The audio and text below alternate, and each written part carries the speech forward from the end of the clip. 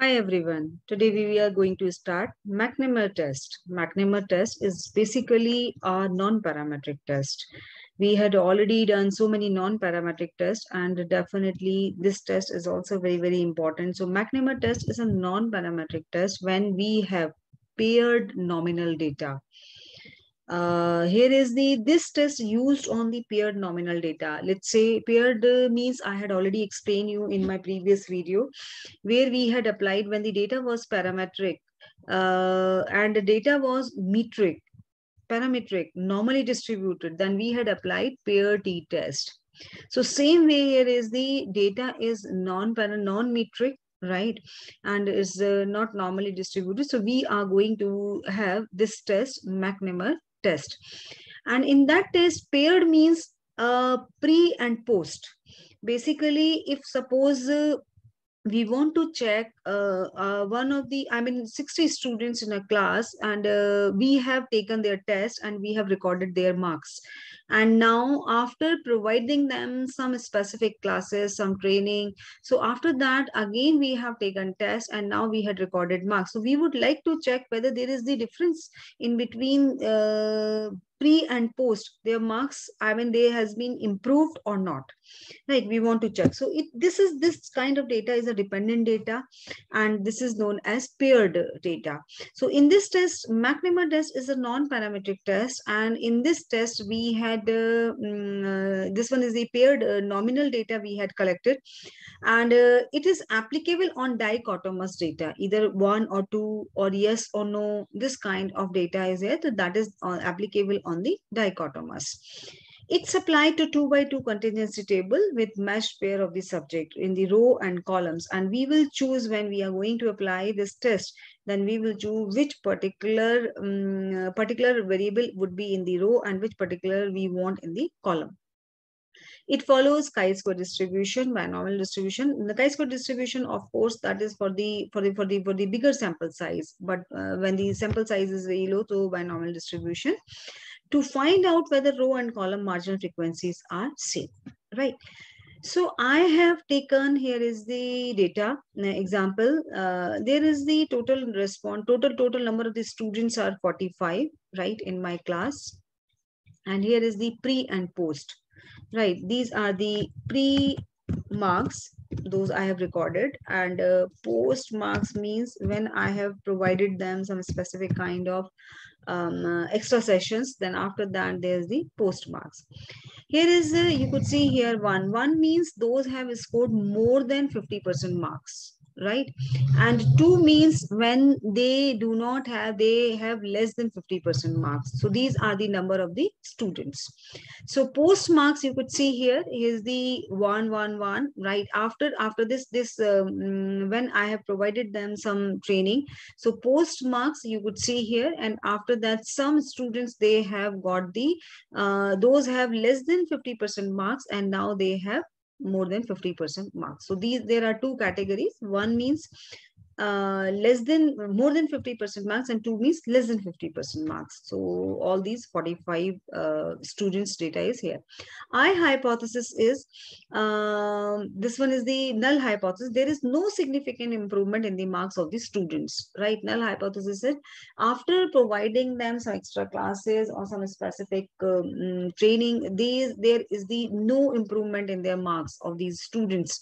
So now what we have to do, we will run McNemar test in our SPSS. So you could see here, let me share my SPSS file, serial number, pre and post, right? Numeric. And I have defined here values. You could see here values are 1 means scored more than 50% marks, and 2 means scored less than 50% marks. I had already put it here, and this is the nominal data because we had given just a number 1 and 2, right? So this is again a nominal, this thing, correct? And the same thing, serial number is again a nominal because we had given respondent, all the students, just a serial number. Now what we have to do, you could see here we would go to analyze. There are two ways, right? I will tell you both these ways. Number one, how we have to calculate McNemar test through descriptive statistics. Here is you have to go click on descriptive statistics, and after that you will click on this cross tabs, right? When you will click on this one is the cross tab. Here is the we want in row, and post we want in as column, right? I had shifted here, and okay, fine, there is no need. And after that, statistics, you could see here statistics. Yes, McNemar test. I would click on McNemar test because I want, right? Then I would continue. Then we will go to cells. Yes, row and columns are required, so I will click on this thing. And after that, format, okay, fine, ascending or descending, whatever you want. And there is no formatting is required. Then I will click on OK. This is my output sheet. This is my output. These are my outputs, right? Pre and post, 45 cases, 100%, right? No missing values in my data, and 45. Then pre and post, you could see here, I have defined pre in rows and post in columns, and the same result you could see here, right? So count is scored more than 50% marks, 23. Scored less than 50% marks, there is no, right? And there's the 23, and scored less than 50% marks, right? There was the students were 9. And in the post, right, there's the scored less than 50% marks, 13, right? So total is 23 and 22. There's the total number of the students are 45. So this one is the data, and chi-square test, you could see here, significance value is 0.004, right? We will copy all these tables in my Word document. Now output we can see, pre and post, you could see here, 100%, no missing value. Pre and post contributions, you could see here, right? 23 students scored, this one is the more than 50% marks, right? Scored less than 50% marks. In the post, these kind of these students, no, 0, right? And those students have got scored less than 50% marks, they were 9, and now they scored less than 50% marks is 13. They have increased, right?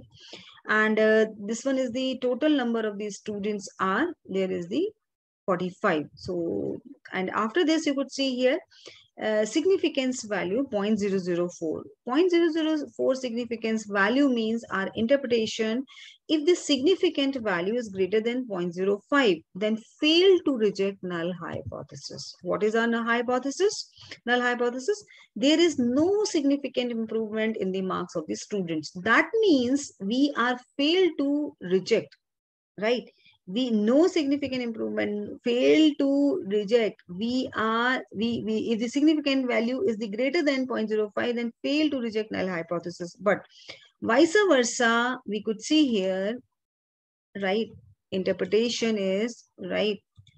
If significant value is less than, right? Because it is less than, in our case, less than 0.05, then we will reject null hypothesis. So in my case, this is the interpretation, not this one. This is the interpretation. Significant value is less than 0.05, then reject null hypothesis. So null hypothesis said there is no significant improvement in the marks of the students, but no, in this data set, there is a significant difference in the marks of the students. There is the significant improvement in the marks. After giving them extra classes or what is specific classes, there's the improvement, right?